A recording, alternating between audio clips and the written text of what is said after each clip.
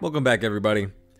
So, I was doing shopping today and I found the perfect prank for your holiday season. The security door or the security bar is insanely funny to me. Because in my head, I imagine whoever created this thought, like, no one wants to break into your house.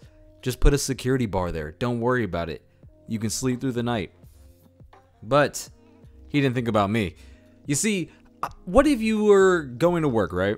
5 o'clock in the morning, you're about to wake up, rise, and grind, and you go out there, and next thing you know, you can't open your door. You move it a couple times, you're like, boom. All right, something must be in the way. Boom. All right, something's definitely in the way. Boom.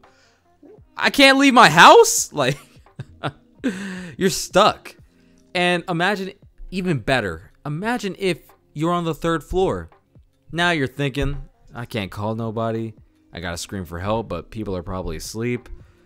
Then you look outside, you see your 3-story drop, and you're like, I gotta make that jump. Otherwise, I'm gonna be late for work, and I'm gonna get fired.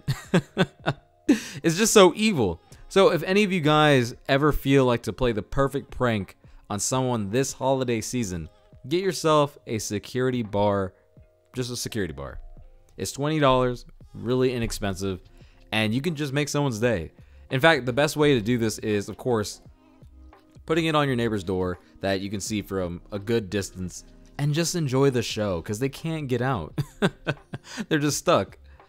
Plus, imagine how mad you would be if that happened. Could you imagine? You did all that, jump from your 3rd-story building, walk all the way up those stairs again, just to see someone put a security bar in front of your door. Oh man, please tell me how mad you guys would be if you saw that. Anyways, that's it. Thought I should share. I'll see you guys next time.